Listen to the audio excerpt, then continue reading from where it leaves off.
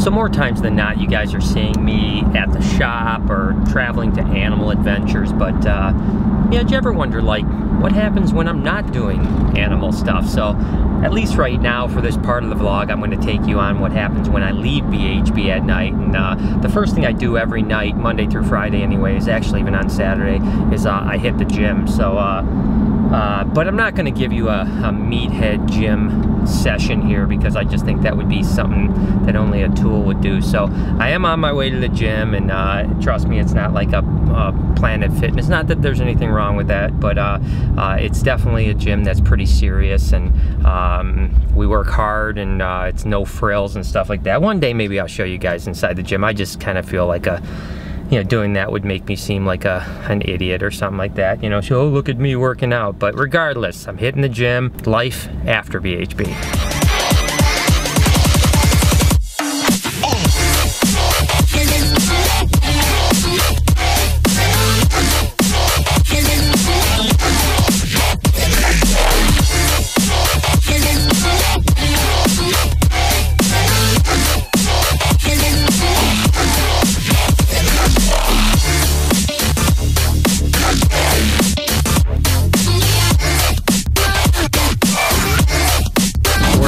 Heading to the airport, going to be hitting California over in the LA area for a little bit of fun, a little bit of a meeting that I've got going on in a couple days. But while we're going, Lori's along with me for the ride here, and gonna take a day off and just kind of go adventure around, have a good time and stuff like that. Now the bummer is that we're flying to LA when everyone else is flying out of LA for Vidcon, so it's kind of a bummer. I wanted to go down to Vidcon, but just wasn't going to do it this year. And then this meeting came up, and you know, it just so happened that the dates worked out to where I'm literally flying in the day everyone else is flying out for Vidcon. But that's okay. I don't know. You know, I mean, Vidcon would have been a lot of fun, but we're going to head to Playlist Live in September in Washington D.C. anyways. So, anyways, just heading to the airport, get on that 5-hour flight to LA, and so we can do. One thing that people don't know about me is that I hate flying, and a lot of people always are laughing at me because, Lori's always laughing at me because she's like, why do you care? I fly probably more than anyone I know, and every single time I fly, I'm like a baby. But so hopefully this flight will be okay. But it's kind of, you know, thunderstorms outside and real windy, so I have a feeling it's gonna suck the first little bit. So wish me luck.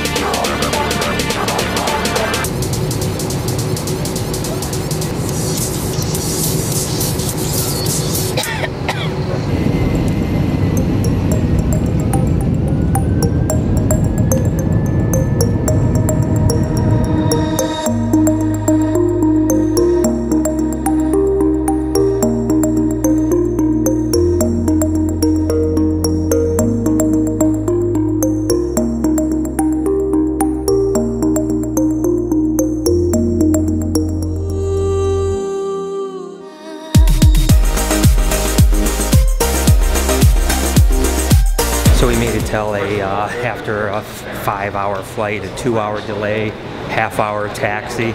So it's essentially about 1 o'clock in the morning LA time, which means it's like 4 in the morning our time. So we're absolutely buckled. Gonna get our luggage, our rental car, hit the hotel, get some sleep tomorrow. We have a day off, which is awesome. So we're just gonna have a good time all day. It's a rare day off for me in California, so we'll see what we can do and just have a good time. And then the next day we have a kind of fun meeting and a few other things, so should be good. But now I need sleep. So we got up this morning after a few hours of sleep, headed down. We made our way to Santa Monica Pier and Beach. This place looks pretty awesome. Check this out. It's pretty cool, huh? It's like just kind of a wooden pier that has all kinds of cool stuff, and of course the beach is over here. So we're just gonna chill out, you know, see the sights, and try to enjoy the day a little bit, and see what adventures come our way.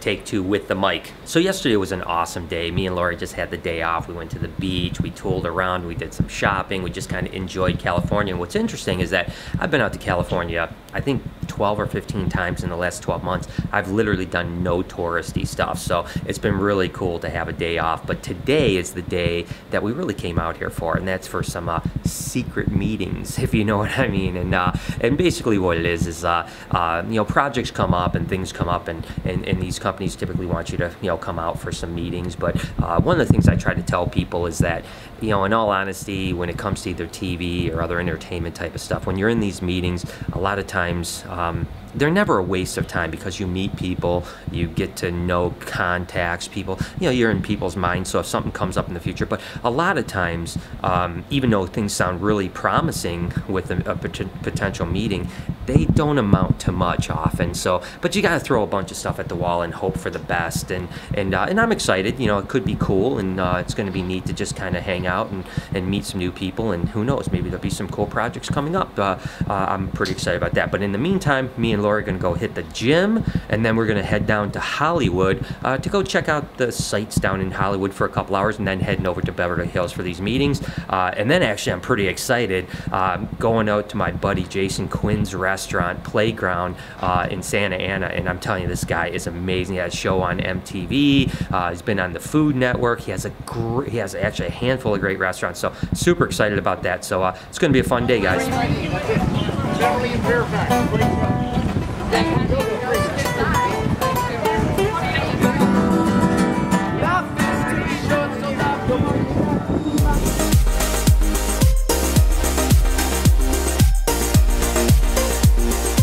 So today went well, everything went good at meetings, everything was awesome. We're now heading over to my buddy Jason Quinn's place, Playground Restaurant. Absolutely awesome. Of course, we're dealing with this LA traffic, of course. The only thing that I hate about LA, I love LA, but man, the traffic is tough. So, but we're in for a good dinner. So this hour-and-a-half hike that's only about 25 miles or so is going to be worth it for that good food. So last night in LA, we're out of here tomorrow, but we do still have some time tomorrow, so we're gonna go bum around a little bit. We do have one more meeting in the morning as well. So so yeah, one more day in Cali, and then back to Michigan.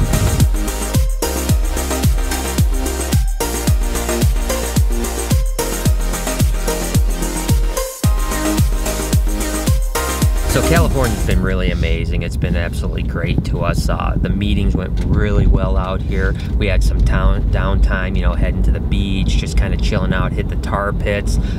Just a really good time, but we're heading back to the airport now. And since this video was basically no animals, I'm gonna end the vlog just seeing what happened when I was back at the shop. I know I got a shipment of snakes in today that I'm gonna set up tomorrow, so we can take a look at that and just kind of look at the shop a little bit before we end it. But that'll be tomorrow when I get back home. So Lori, what did you think? What was the best part of the trip?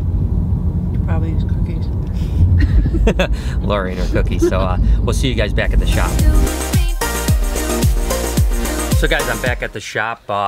Actually, to be totally honest with you, I haven't slept yet since yesterday. So we took the red eye back from LA, and you know, just got home and then came to the shop, and I got this in. Check this out. Bam! Those are all boxes of snakes. That's right. We hatch a lot of stuff, and I was looking at babies. Even some geckos hatched that I'll show you guys soon. But I also buy some stuff and get some stuff in trade. And this is a good friend of mine down in Atlanta that breeds some cool ball pythons. And the thing that's neat about him is that we usually just trade out a bunch of stuff, and he literally just sends me packages of stuff. So I don't even know what's in these boxes. I know they're ball pythons, but so let's just take a look and see what we've got here. So let me just set this camera up over here. I'll set it over here so we can kind of take a look together. There we go. Let's see here. There we go. Get a good nice shot of that. You can see those boxes, and we'll take a look and see what we got here. Pretty excited. Like I said, it's kind of like Christmas, right? You know, you get these big, usually he just sends me a couple little boxes, but today I get all these snakes. And again, I think he was actually going to send me a handful of bigger snakes as well that he just wanted to kind of downsize in. So we'll see what he has here. I have no idea if these are bigger ones or smaller ones, but definitely some pretty ones here. Oh, this is actually cool. This is actually just a male. Here, you guys can take a look at that right there. This is a male pastel GHI. And again, that's just something I can put into the breeding group, you know, down the road or whatever. So that's pretty cool. Like I said, he was just weeding down some stuff because, you know, most people's collections, you know, everyone isn't as crazy as I am and just keep on adding snakes. You know, most people have, you know, if they have 100 slots, they have 100 slots. So if they raise up animals, they have to get rid of older animals to replace them, right? So so let me just see if this is all, yeah, this is all bigger stuff here. So we'll skip this. I want to see if we can get into some babies, because I know he sent some really cool babies. Let's see here. What do we got in here? Oh yeah, here we go. Here's some babies here. Let's see what we got. Let's see here. I'll just go ahead and start opening these bags up a little bit. Now the hardest part about this is to figure out how to open the bag, because they're tied so darn tight. Again, it's almost like Christmas, because, you know, you never know what he's sending, and like I said, he hatches some really cool stuff. So okay, these look like some banana stuff here. Really pretty though. Wow, what the heck is that? Let's see, we've got a really light banana. Let me see, get that in focus right there. It's like a really light, maybe it's a super blast banana, and then this just looks like a pinstripe banana here, but it's really pretty. Oh, you know what this is? This is actually a banana kingpin, because yeah, I see that there's lessers in here. So this is actually a banana lesser pinstripe, or what they would call a kingpin banana. So that's a cute little bugger there. Look at how cool that is. So that's pretty awesome. What is this? This is a... Okay, so take a look at that right there.